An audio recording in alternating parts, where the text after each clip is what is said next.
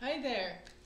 Just wanted to give an update about my book. The Miracle Code is now out in paperback, and I hope it inspires anyone with a chronic illness, autoimmune condition, or anyone that has had a big interruption in life to recognize there is hope, there are things that you can do, and that you can build your own healing journey. To give you a little bit of background, let me set the scene. So I was a professional backpacker for about 10 years, working with at-risk teen wilderness therapy programs. We were hiking around with kids out in the backwoods, helping them learn things like communication skills, confidence, resilience, believing in themselves. And while I loved the work, it was a little bit challenging to spend a week at a time out in the mountains hiking around and then come back and have about 6 days off and try to build a life around that. So did it for about 10 years, and then I was inspired to finish my degree in psychology. So I moved to Portland, Oregon, and along the way I also started whitewater guiding. In the summers I would be a whitewater wilderness guide that were sleeping out under the stars, carrying clients down, on those rafts through the amazing countryside in Oregon, along the Oregon rivers, and I was going back to school. So kind of around the same window of time, I was in a psychology class, and one of the teachers was showing a film of a documentary and talking about the placebo effect, how the power of the mind can actually physically affect our body, how it can physically make a change, a shift within our body. And I was blown away. So we recognize that just taking a pill, that just having the belief that the pill is going to do something, that it will actually show effects. But it's not short-lived. Like some of my psychology classes, I asked, well, what is this? And they're like, oh, it's a placebo effect. It was always dismissed. It was short-lived results, or it's a trick of the mind and it doesn't really work. Well, what these documentaries were showing, and this one in particular, was showing how it's not just with pills, it is actually with placebo surgeries. That people who went through these placebo surgeries healed just as well as people who had the actual surgery. So there's more that's going on. We're just not aware. We can't quantify it or explain it, so science likes to dismiss it. It's part of the human puzzle. We have been testing pharmaceutical medications against the placebo because science knows this is a huge effect. So they have to test pharmaceuticals against a placebo to measure how effective it is. And we've had this since, I think, the 1960s. Anyway, I was inspired by this video, watching this. One of the last scenes of this movie was a man undergoing brain surgery using no anesthesia, only hypnosis. And during the surgery, he's awake and talking to the surgeons. And this totally blew my mind. And I was like, wow, this is hypnosis? What is this? My psychology teachers didn't have an answer. In fact, one answer was, oh, mostly in the psychology world, we think people are just playing along. Hey, wait. It had the power to block the pain signal, that he could actually use it in place of anesthesia. Something very real is happening. So I ran out, found a local school, and certified and went through hypnosis training. Loved the training. And kind of around the same window of time, after I had certified, I was working on the rivers, whitewater guiding, and started noticing bruises. Well, the outdoor life was my thing. Like 10 years as the backpacker, and then during the summers I was a whitewater rafting guide, living out under the stars, sleeping under the stars. The camp life, every morning we'd pack up camp and move down the river if we were on the multi-day trips, or even just being out for the day. Sunshine, fun, splashing, swimming. It was idyllic. It was amazing. Along the same time, I started noticing bruises. One of my fellow guides said, hey, you should really get that checked out so you're in top shape for the season. So okay, it's probably not a big deal. I did go and get the test done. And I also started noticing there was a rash that started over my whole body.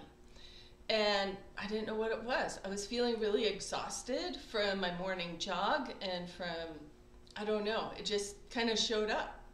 So hoping that the doctor would have better results, I went and found the results, and she told me, Holly, I'm sorry to tell you that you have the markers for an autoimmune condition.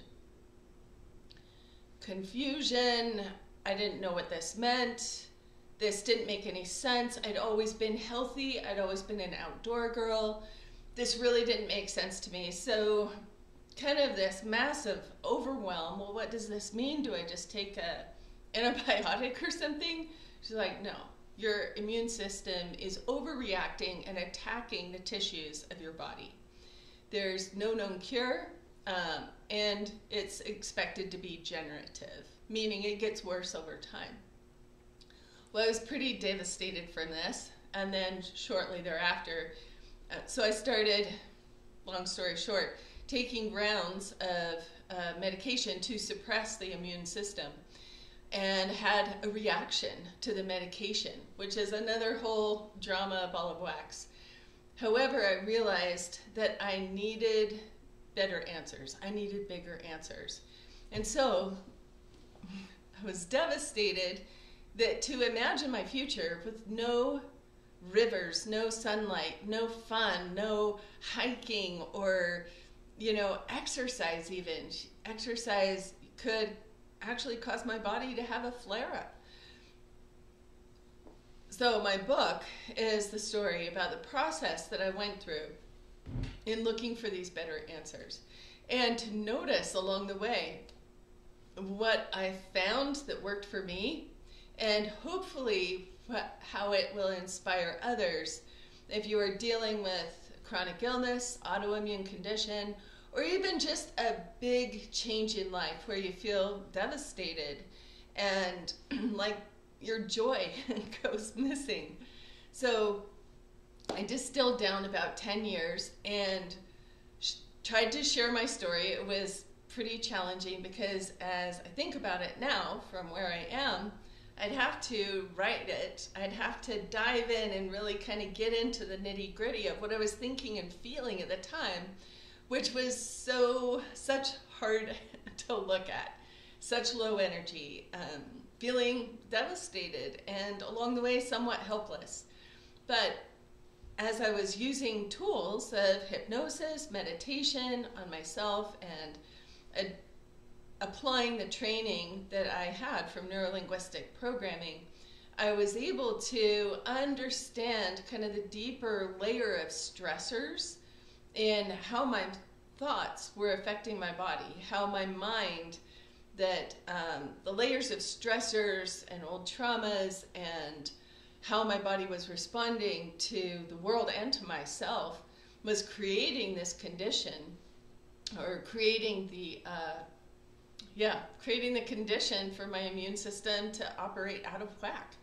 So along the way, kind of dove in and untangled as much as I could to create the inner peace that then allows the body to reflect the inner peace through body and health and restoring vitality. So if this interests you, if you're dealing with something big in your life, chronic illness, autoimmune condition, or just a way that you feel not sure if there's good options, I encourage you to pick it up and hope that it inspires you to puzzle together your own healing journey. I include meditations, things that I did that really helped me, and along the way, intuition was also a big factor to recognize what's a good fit for me, and to recognize kind of creating a new relationship with my body. What did my body want? What did it need? And how can I best help it in its healing course? So I'd love to hear from you. I'm going to be sharing the chapters here on my YouTube channel. It is available on Amazon. It's also available in Kindle, and it's on my website at thebraintrainerllc.com/book. If you sign in there, I do have a couple of bonuses and things for you. One are the 2 links to the BBC placebo effect research documentaries. It's all researched. It is fascinating and hence illustrates even that the power of our mind is this hugely untapped resource and everyone has access to it. You have access to your mind every day, hopefully, and we can harness that for finding our own answers, asking the bigger questions, and puzzling together, piecing together our own path of self-healing and hopefully overcoming, at least to finding what helps us feel a little bit better. And for me, it was a little bit like a breadcrumb trail along the way, finding what makes me feel just a little better and just a little better all the way until since 2016, I've been symptom-free, medication-free, and doing the things that doctors said I probably wouldn't be able to do. I love sunlight. I'm out enjoying the natural world again. And I believe that we can heal, but it is an inside job. Healing and happiness come from the inside out. And it can feel overwhelming. It can feel exhausting. But as we start piecing together that puzzle, what helps us build up our inner peace just a little more, helps us feel just a little better. Hopefully you'll find your healing path in your journey as well. So I hope this book illustrates how we can take action, take charge of our health, our thoughts, our mind, and start harnessing it toward what we want to create, and even to help assist in healing our bodies and getting to creating more of what we want in our lives. Thank you for watching. Look for those chapters. I'll be posting them. And feel free to reach out. I'm on Facebook and Instagram. If you also have a healing story, I'm looking at collecting others' healing story journeys. If you know of someone who has also healed from, air quote, incurable autoimmune condition or other condition, I'd love to chat and hear their story. Thank you.